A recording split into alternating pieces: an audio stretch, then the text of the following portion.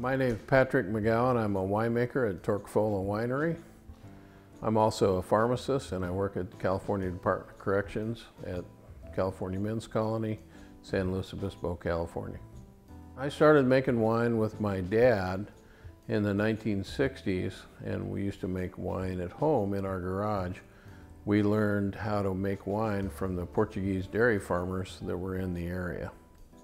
Torc Fola is Gaelic, and it means wild boar's blood. So on our label, we use a wild boar with a little drop of blood that comes out of the base of the neck, and that depicts the harvesting of a wild boar for our label. I started helping Dr. Tom Morgan in 1997 at Casa de Caballos Winery in Templeton, California.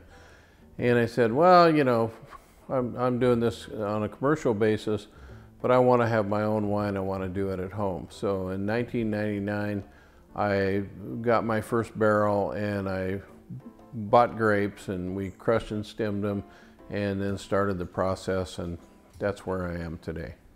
At first it was just me, and of course my operation was very small. I would just make a couple of barrels a year.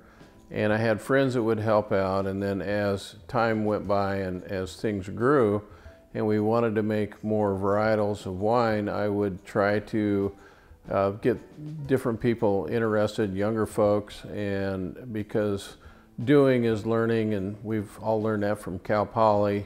And so I would offer some of these guys the ability to come over, learn about home winemaking, and then of course they would benefit from the education and experience, but also get to drink some really good wine. What we look for are actually really good growers, and the growers pay attention to the fruit that they're putting together. The terroir of the grape growing area is important, but also the grower themselves, how they trellis or how they manage their canopy, and then dropping fruit, maintaining that, and then of course canopy management, vector management, and of course all the things that go in the spraying and weed abatement and weed control. So there's a lot of things that go into winemaking, as well as irrigation and the fertilizer or fertigation, depending on what system the grape grower is using. The basic steps is that you, of course, get the fruit.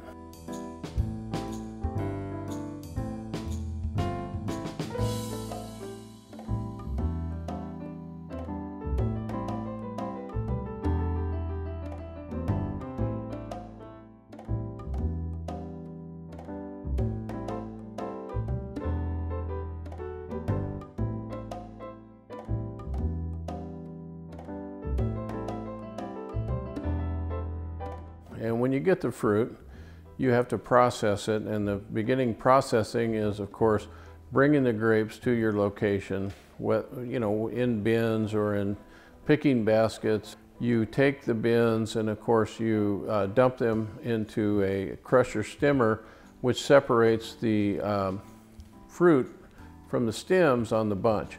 So the bunch is composed of berries and the stems.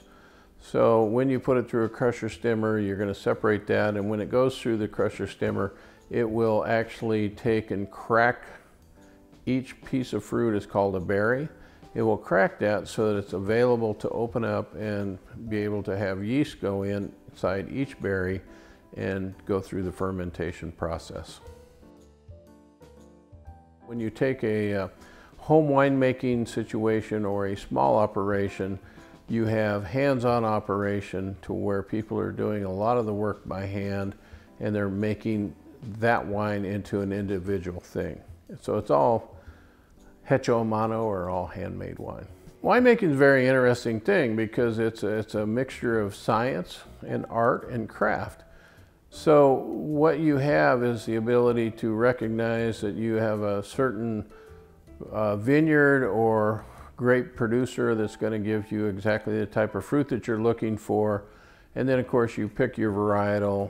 So if you want a Cabernet Sauvignon or a Petit Syrah or a Merlot or a Malbec or a Sauvignon Blanc, you're going to be looking to the proper areas that it's grown in, whether or not the grower is doing all the things that they should be doing to ensure that it's really good fruit.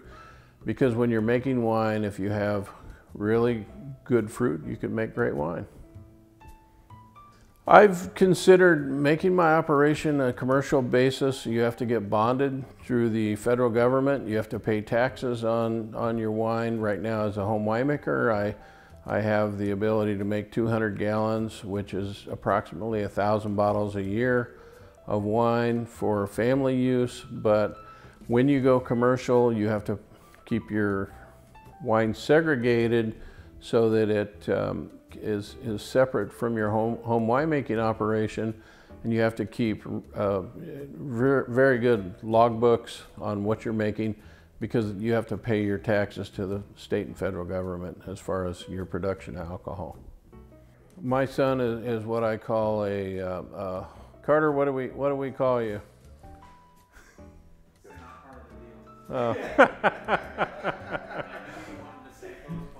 Yeah.